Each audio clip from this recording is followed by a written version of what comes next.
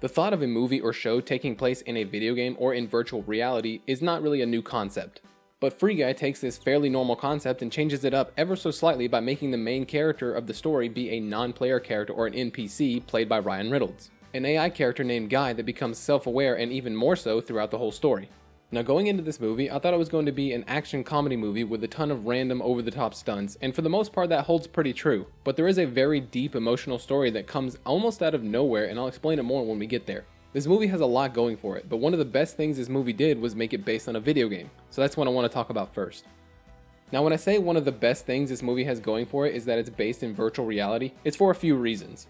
For one, the stunts in the movie can have a chaotic nature yet still have a sense of reality because it's in a video game. And if you've played Grand Theft Auto Online, you will know that this movie is the embodiment of any interaction that you will have with any other player. Explosions, stealing cars, shooting pretty much everybody, terrorizing the NPCs, all of that. But you can eliminate the non-realistic part of the stunts strictly because you're in a video game, which means the same for the characters. Whether it be the NPCs or the quote-unquote glasses people, which are the actual real-world players, they can be injured, badly. And it doesn't matter because they die and they come back. So you can make the deaths as brutal as you want, and they can happen to anyone, and you don't face any consequences for that. Which means there could be an end-of-the-world scenario like the climax of this film, but in reality the stakes aren't that dire. You can even have a pet goldfish that lives in a bowl that he would definitely die in. So Free Guy is a movie about video game and gamers, but it's not a movie for just gamers. But for those of us who do play video games on the regular, there are so many different Easter eggs for us to enjoy and laugh at.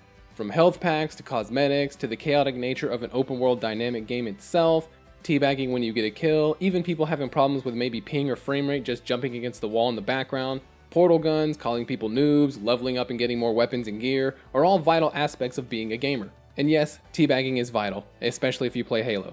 So for those of us who play a lot of video games, we can find a lot of fun in the Easter eggs that this movie provides. But the ones who don't can enjoy the chaotic nature of the story as well as the emotional story that fills the background of the overall plot. And I think they handle this extremely well in the film. Don't get me wrong, I love the video game based idea for this movie, but the emotional story behind it is what really drove it to being such a good movie for me. And I think that is what the main highlight of this film is, but let me explain. Towards the beginning of the film, during an interview between Millie and Keyes, it drops a few subtle hints that will be very important later. Millie says that the thing that gets her up in the morning is a medium coffee with cream and 2 sugars, which if you remember, the coffee shop only sells coffee with cream and 2 sugars. Then Keyes says for him, it's code, it's hidden messages, which again will be very important later, but the foreshadowing is very subtle. In the game, when Guy first sees Millie, he falls in love with her as soon as he sees her, and we get to see their story unfold inside the game while the real life story takes place outside the game. Now the guy in charge of Free City is named Antoine. Millie and Keyes made a game which Antoine stole from them, so Millie's overall purpose is to basically find proof inside the game that it's still their game and not Antoine's. Guy goes on a journey to level up after his first meeting with Millie because she tells him to do so, because she believes that he is a playable character. After Guy takes her advice and goes to level up, their next meetup takes place when Guy comes to Millie's rescue.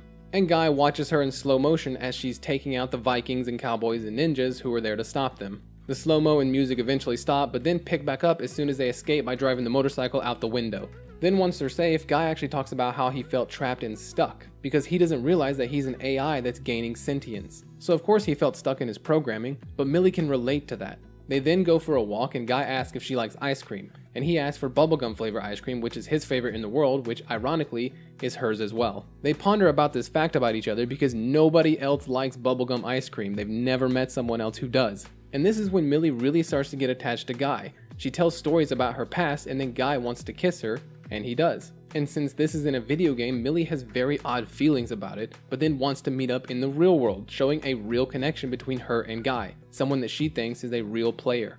That is until Keyes knocks on the door and tells her that he isn't, that he's an AI. And although it does prove that Antoine did steal their code from their game, she hates this news because Guy is not a real person. Someone that she is interested in, and is interested in her, is not real.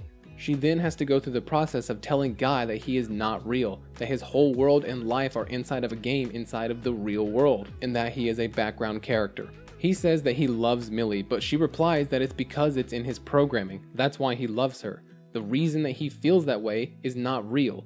Guy responds by saying that he might not be real, but for a while there he felt alive, and it was after they met.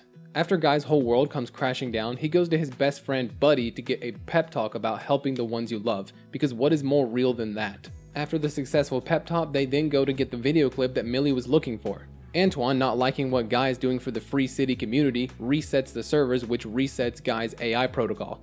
Millie desperately tries to snap him back to where he was before, but she fails, so Keys sends her a video about what could be another way to bring him back. The video is about why Guy comes to life in the first place. Guy was programmed specifically to never meet his true love, and his one true love is designed after Key's partner, which is Millie. After Millie learns that she is the key to bringing him back to life, she cuts the video short and immediately goes back to try to snap him back again. After talking doesn't work, a kiss does. It reignites the memories he had before it reset. So earlier when Millie said that the only reason that he feels like he's in love with her is because it's in his programming, it was before she found out that it was in fact a part of his programming to fall in love with her specifically. Keys programmed him to fall in love with Millie specifically, and that's what brings him to life. After Guy is able to show the world that Keys and Millie's game is still hidden in Free City, Keys tries to shoot his shot and asks Millie if she wants to go grab some coffee. She replies with saying that she wants to play the game, but Keys knows exactly what she wants from the coffee shop before she says it. Millie then goes to say goodbye to Guy and finds it really hard, like saying goodbye to someone that she loves. Guy walks her through the process of saying goodbye, and Guy says that he loves her and that it might be in his coding, but someone wrote that code. And someone in the real world is sending her a love letter. A hidden message. She finishes the video that she cut off earlier and learns about Key's love for her. About how he designed Guy specifically to fall in love with her. The coffee shop in Free City only sells Millie's favorite kind of coffee.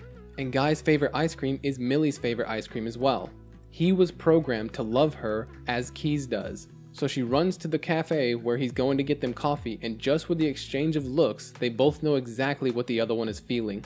And this moment kind of comes out of nowhere and hits like a ton of bricks. The buildup of their love story is so subtle and gradual over the entire movie, you almost don't see it being pieced together. And it is a beautiful moment when it finally happens. And that's why I think that Free Guy is one of the most unexpected emotional journeys that I've ever seen in a movie.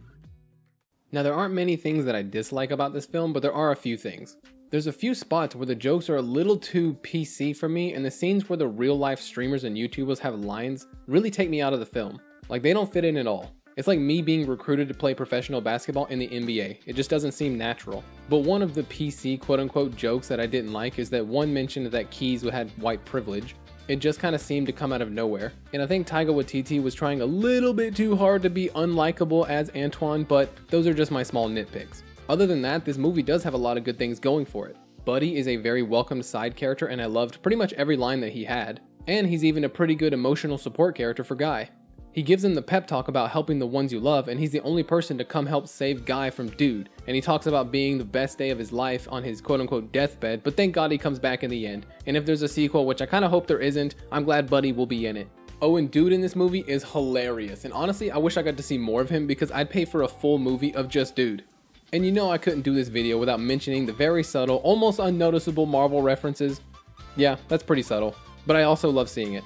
And I love seeing Chris Evans in it.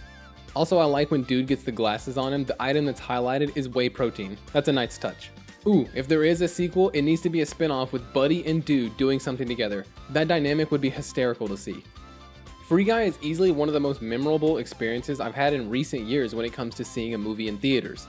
The person who watched the movie with me said it was unexpectedly good and that it had a lot of emotion that was hidden throughout the story, and I couldn't agree more.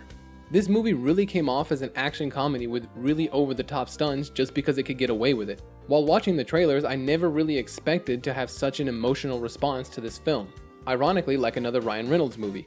Deadpool 2 was an action comedy movie that had a really heart-tearing, tear-inducing moment that I really didn't expect.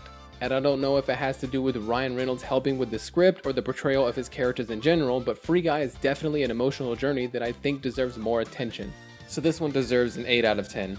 But thank you all for watching, and as always, have a marvelous day.